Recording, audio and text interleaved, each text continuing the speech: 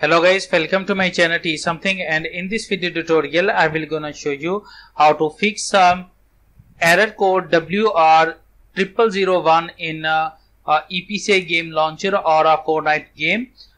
When you try to open it, then you can face this type of error. So in this video tutorial I will share a method to fix this type of error. So let's start. Before starting of the video, I humbly request you please subscribe my YouTube channel for more updates.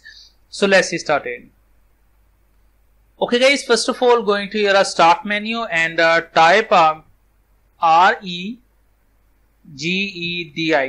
Okay guys, after that open it and click on a yes button. After that click on a H key local machine, and after that go to your softwares. Okay guys, after that go to your software, and after that go to your policies, and after that go to your Microsoft, and after that go to your Windows, and after that go to your current version, and after that click on internet settings. Now you can see that at this time it show only a single file is by default, but if you are show up more than one files, then you can delete all extra files.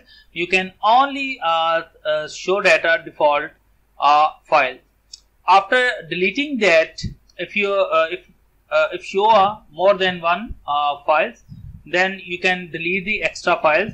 After that go to your start menu and type internet options, and go to your internet options, and after doing this that go to your advanced sections and click on a reset, and click on a reset and click on a OK button.